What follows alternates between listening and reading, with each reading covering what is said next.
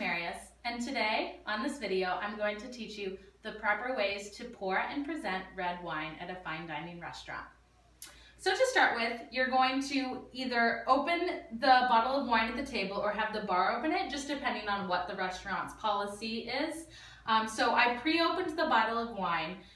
So after the table selects the bottle of wine, you're going to go up to whomever ordered the bottle of wine and you're going to present it. How you present it is you show the bottle of wine like this to whoever ordered it.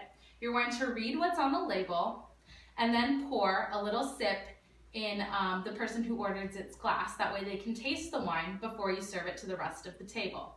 Once they give you the okay to serve it to the rest of the table, you start with all of the women, pour all of the women, and then pour the person that tasted the wine first last.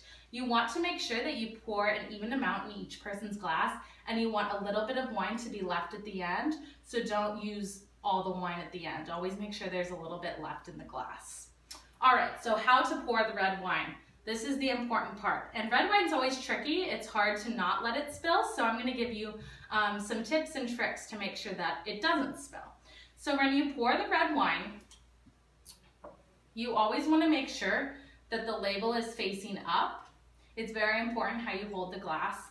You always hold the glass, I like to hold it a little above the actual glass. I like to hold the bottle above the glass. The closer you are to it, the less control you have of it. So the higher up, the more control you have over it. You pour a little bit in the glass, and then you give it a slight twist, which prevents the red wine from spilling all over the nice white tablecloth. You're gonna go to the women first, serve them, and then at the end to the person who ordered the red wine, like I said earlier. And that is the proper ways to serve and present red wine. Thank you for watching.